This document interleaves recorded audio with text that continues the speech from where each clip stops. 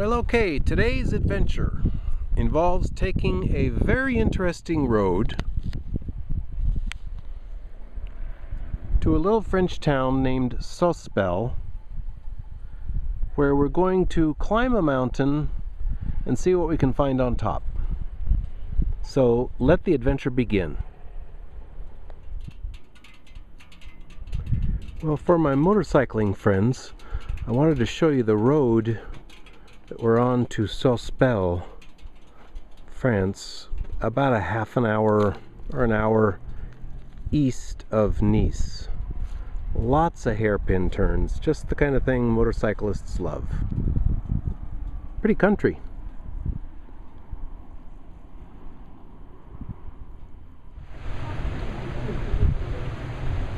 So here's a very nice little town of Sospel, about an hour from Nice.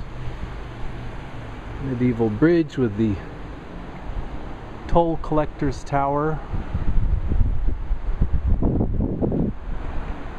Nice countryside, but I think we ought to go for a hike. Let's see what's on top of that mountain. Well, if you're out for a nice hike in the French countryside and you're close to the Italian border and you come across something like this, you can be pretty sure that this mountain is more than it seems. Odds are it's part of the Maginot Line. Let's find out.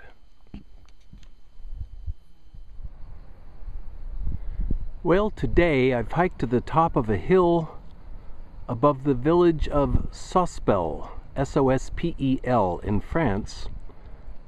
And this looks like such a nice, peaceful place. And right now it is. But it wasn't always. Because right over there is Italy. So during World War II, the French were very concerned that Mussolini would launch an attack from that side of the border. And so what appears to be just a nice peaceful mountain is actually a massive fortification. Now this I'm looking at now is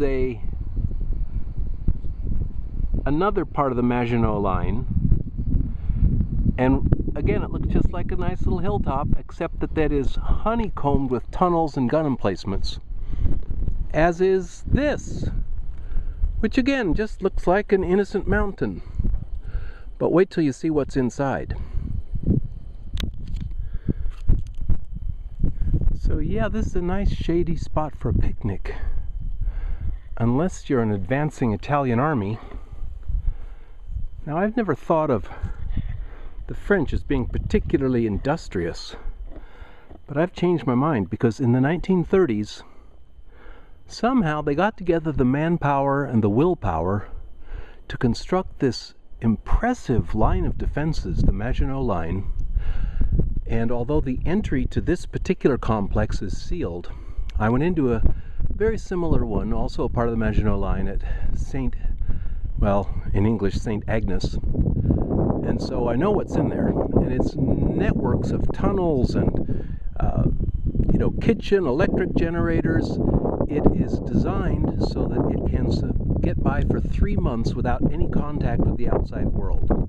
The air vents are sealed off. There are carbon filters that give it a constant supply of fresh air in case of gas attack by enemies. And food supplies, everything's in there, even a theater. And if you happened to think you could get your Italian troops right up here, well, you face this moat, which doesn't look like that big a deal, except these little openings in the walls are where the guys inside would drop hand grenades down upon you as you made your way into the moat. So yeah, pretty hard to tackle this. And again, except for looking right here at where the gun emplacements are, you really wouldn't know it. So anytime I see a road zigzagging up a mountain in the distance there, chances are good that it leads to a military encampment. It's certainly been a nice hike getting up here. So if you're on lookout duty, you're looking out of this window in a turret, and look, you've been shot at. I don't know what kind of artillery round would make that kind of dent, but I assure you this is solid. Although this is not a gun position, this is just a lookout. There's a gun position. Now, it doesn't look like much, but the whole turret raises up. It mechanically lifts and swivels around so that when it's closed off, like right now, you can't get in there at all. And here are the air vents. Again, these are solid.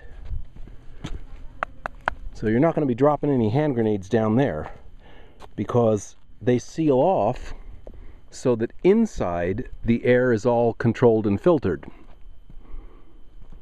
And you can see whoever was on duty here also got shot at.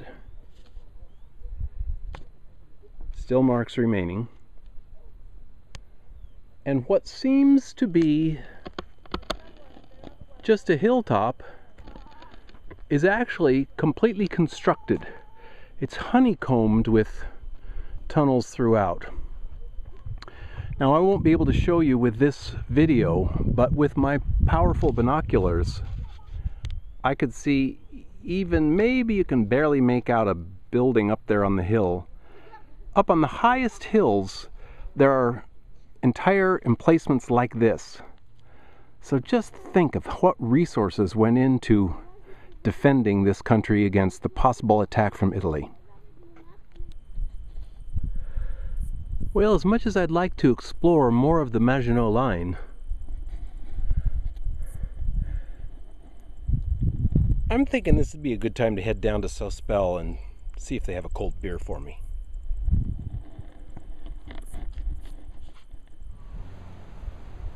Well, good thing we went up that mountain when we did, because visibility's dropping pretty badly up there. Wouldn't have much of a view now. However, here is that other Maginot Line fort, Saint-Roch, that we could see. That's where we were, looking across at this one.